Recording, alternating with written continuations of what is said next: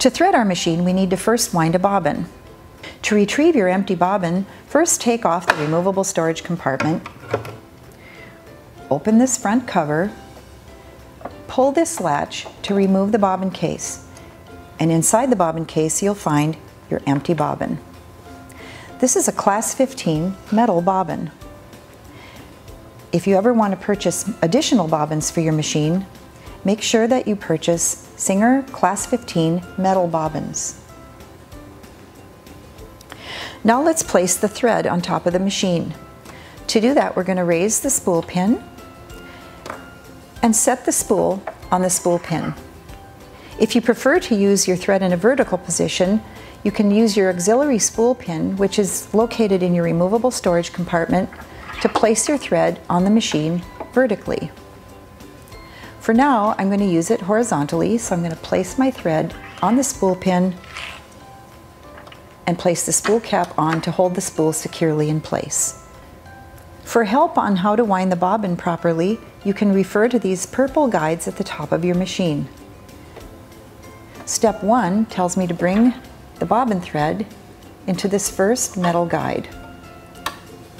Number 2 tells me to bring the thread around my bobbin winding tension disc, wrap it around kind of like a little letter E, and make sure that the thread is snugly in the bobbin winding tension disc or the bobbin won't wind properly.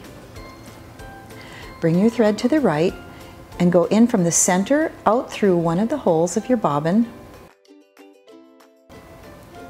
and set the bobbin on the bobbin winding spindle. Hold your thread tail, press the bobbin to the right, then step on your foot controller to begin winding the bobbin. You can stop and use a small scissor to trim your thread tail close to the top of the bobbin and resume winding.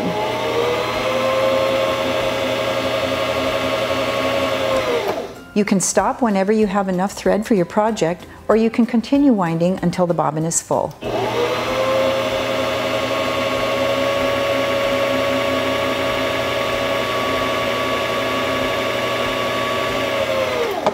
When you've got the amount of thread on the bobbin that you want, push the bobbin back to the left and then lift it off the bobbin winding spindle and trim the thread. The next thing we're going to do is place our bobbin in our bobbin case. As a quick reference, you can check the diagrams here at the front of your machine. But let me show you how to do it. You place your bobbin in your bobbin case, like so, and when you pull the thread, make sure the bobbin is turning clockwise. Bring this thread into this little slit here at the side of the bobbin case, and then bring it around this metal tab and pull it until you feel it and hear it click into place. Next, open the door and hold your bobbin case by this little latch. Place it in your bobbin holder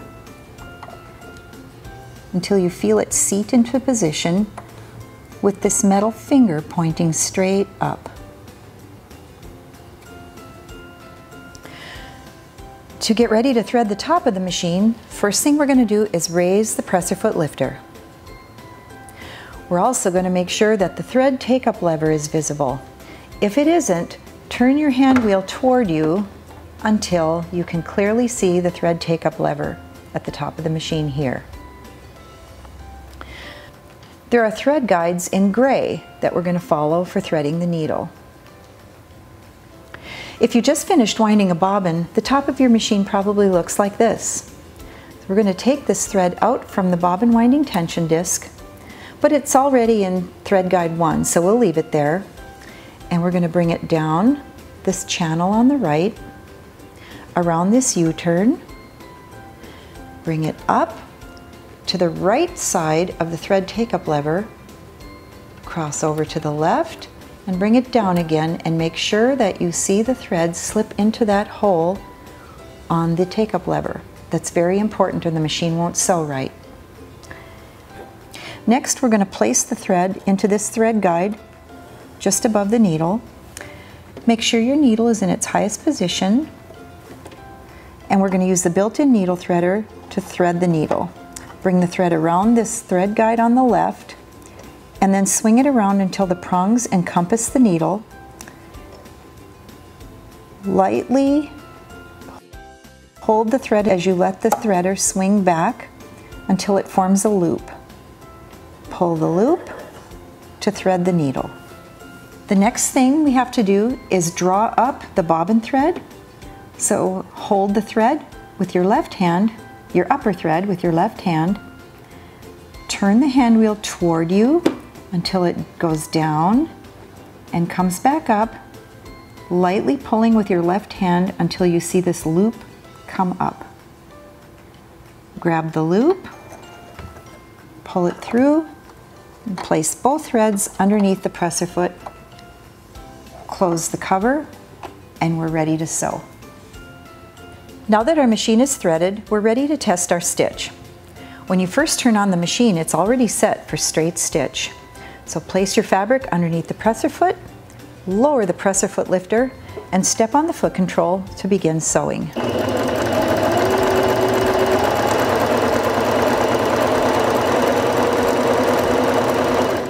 When you come to the end of your sewing, raise the presser foot lifter to remove your work from the machine. When I turn this over and look at my stitch, it looks good on both the top and the back. Top looks good, and the back looks good.